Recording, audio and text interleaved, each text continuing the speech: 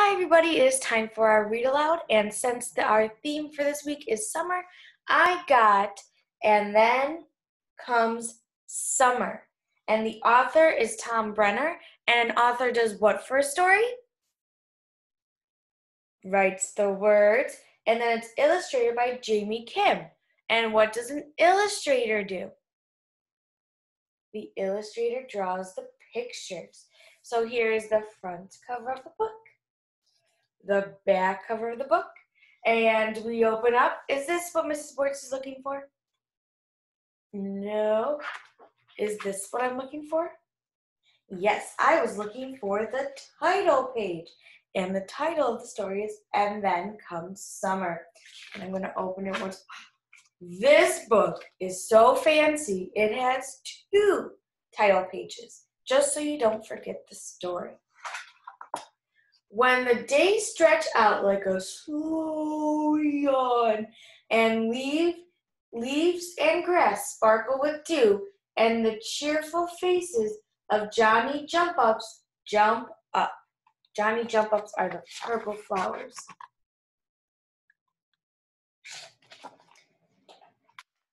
When bumblebees bumble around in flowers, and warblers flit from tree to tree, and the air thrums with the sound of lawn mowers.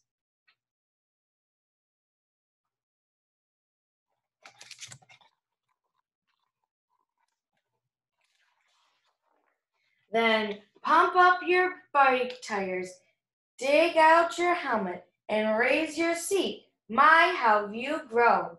When the last class project is finished and your cubby is cleaned out of cookie crumbs and eraser bits, and the end of the year hugs have been given,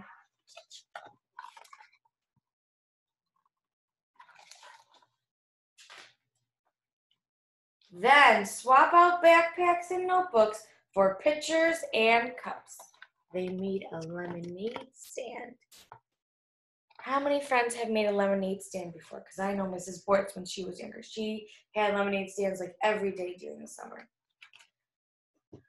When daylight pushes back bedtimes and crickets crick in the evening air, and bugs as big as thumbs bang against windows, then play hide and seek until darkness wins.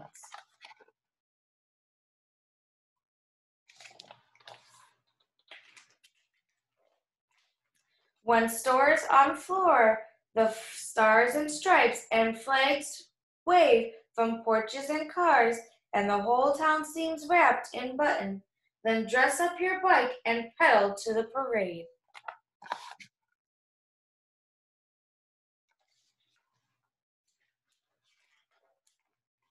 When bands march by, left, right, and all manner of floats float past, and scouts and pioneers toss candy.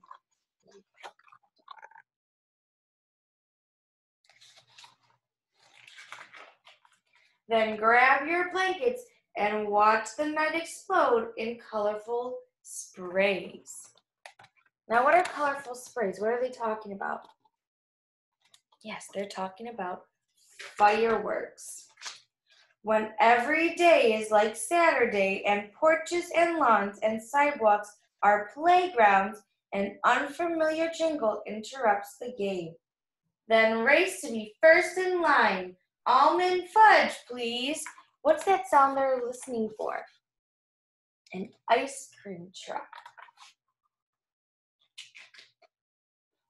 I'm not sure I would choose almond fudge. I'd probably go with chocolate. When the dog days of summer roll around and it's so hot you're practically panting and not even the sprinklers provide relief, then it's time to head to the lake.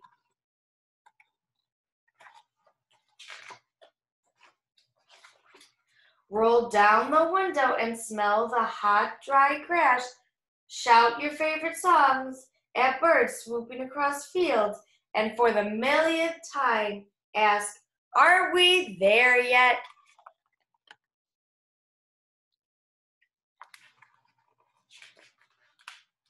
When the familiar sign appears at last and the silver lake winks through the trees, and old friends run to greet you.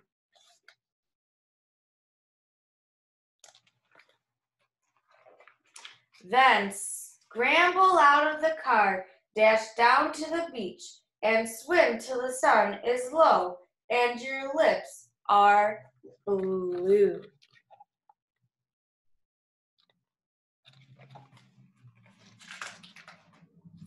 And when dinner is over and stories have been told, and your fingers are sticky with marshmallow and chocolate, and the fire burns down to glimmering coals, I'm having s'mores tonight at my brother's house. We're gonna make s'mores over a fire. Then snuggle into your sleeping bags and plan tomorrow's adventure. All right, so I hope you enjoyed. And then came summer, the read aloud.